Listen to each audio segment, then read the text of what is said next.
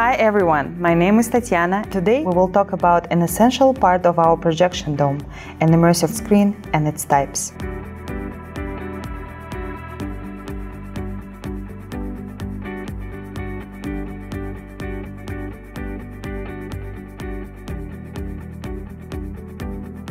Every screen type has its technical specifications that perfectly complements different customer requirements.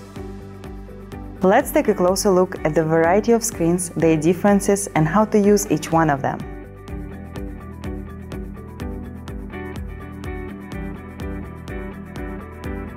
Tilted screens are ideal for cinematic experience because the whole screen is visible without the need to recline or bend the neck too far back. It allows visitors to comfortably sit in different types of seating and enjoy the projected content.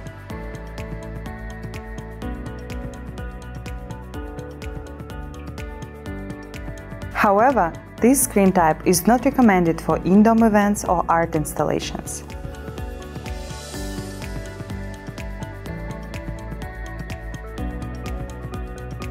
Next screen type is a horizontal one, which is perfect for festivals, art installations, and any other in-dome events. Horizontal screens are situated around 2.2 meters, which is a little over 7 feet, from floor or ground level, allowing the audience to move around inside the dome without interfering with the projection.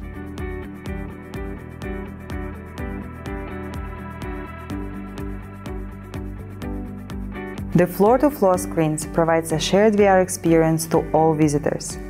The screen extends beyond the ceiling onto the walls and down to the floor, creating a truly immersive in-dome experience. The VR dome, as we sometimes call it, is a practical solution for domes starting from 7 meters in diameter, due to a more complicated projection system setup, which reduces seating capacity by 30%.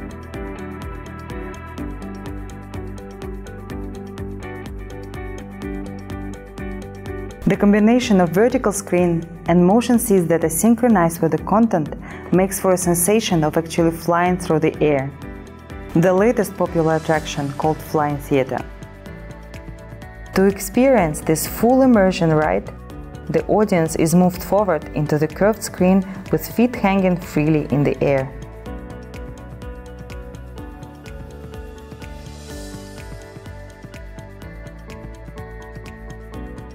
If bringing the screen right down to the floor is not immersive enough, how about removing the floor and putting the viewer at the center of a giant sphere?